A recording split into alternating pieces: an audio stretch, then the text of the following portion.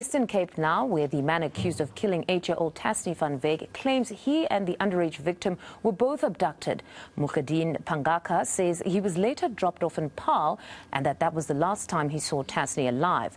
With the kidnappers, at least. eNCA's Nobesuthu Hejana is following his trial and joins us this morning. Nobesuthu, good morning. So yesterday we had the accused refining his testimony, saying in fact him and Tazne were abducted by the individuals they were assisting with directions.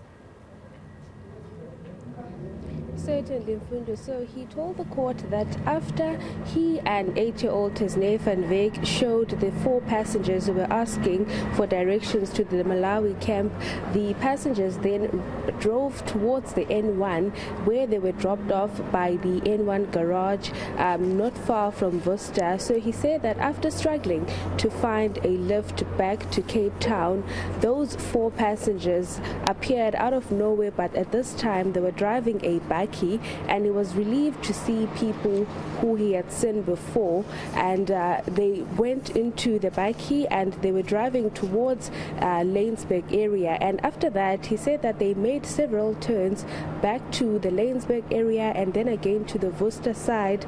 But when he was tied up at the back of that particular bikey, and he was saying that he was placed at the back and Tazne was somehow sitting in front with the driver of that particular bikey. But at some stage that bikey made a stop towards the Lanesburg side, where he was taken off the bikey, and 2 of the passengers, the driver and 1 young male, they drove off with Tazne and came back, and her body, or her head, was hanging from her body. And he said that they took the body towards a cliff or a hill, where that would be the last time he saw the 8-year-old. And he also told the court that he was assaulted by the passengers before they dropped him off near Worcester, because there was a roadblock ahead and they drove towards the Bloemfontein side. So at that stage he had to sleep on the side of the road and woke up the following morning, where he went to the garage and asked to charge for his phone. But then he saw that there were a couple of missed calls from his sister and one from the person that he was renting a flat from in Ravensmith. And he was asked by his defense lawyer why at that stage did he not report what happened to himself and also what happened to Tazne. And he told the court that he was scared because none of the people would believe that he was not involved. So he thought that people would be blaming him of Tazne's murder, and also saying that he had nothing to do with Tazne's murder.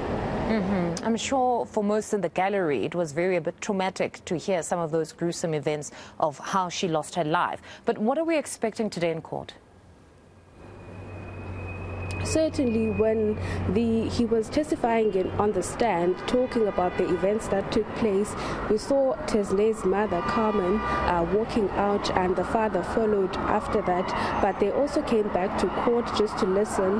But what we know is that the state this morning is expected to cross-examine Pangaker about his version of accounts, because yesterday the state prosecutor did pose him a couple of questions regarding his memory, asking him how many children does he have. At one stage he said he had 4, but then he was asked again, did you not say the last time you had 6 or 8? And then he said he couldn't remember. And he was also asked about their birthdays, when they were born, whether he was a present father to his children.